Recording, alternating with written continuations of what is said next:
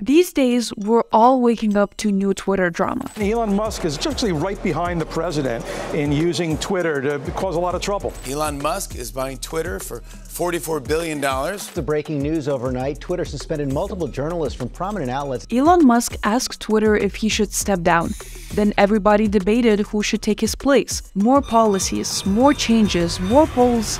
It's non-stop. But throughout all of this, an important detail might have gone under the radar. A Twitter whistleblower revealing shocking details about the inner workings of the company. And I'm here to catch you all up.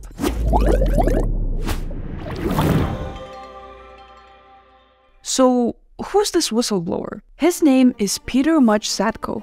And his story is quite interesting. Nearly 25 years ago, as a young programmer, Zatko testified in Congress that the internet is incredibly insecure. This young, hippie-looking programmer raised the alarm, saying that software and e-commerce companies will ignore the problems because it's cheaper for them. A couple of years later, he joined a group of hackers that would break into computer systems and then would work with the companies to make them more secure. Obviously, these days, it's a common practice, but back then, he was seen as a crazy provocateur. Yet, it did get him far.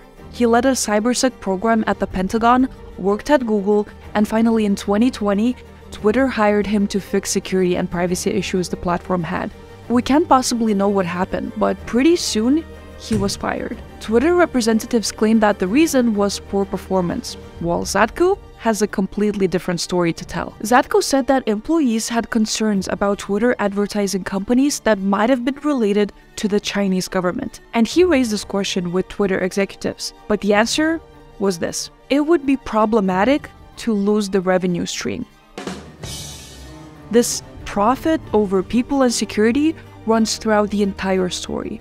And it gets worse. Much worse. Zatko said that around 4,000 employees had access to users' personal information. The company was not logging their activity, so they could easily take that information and do with it what they wanted, without leaving a trace. They don't know what data they have, where it lives, or where it came from, and so, unsurprisingly, they can't protect it.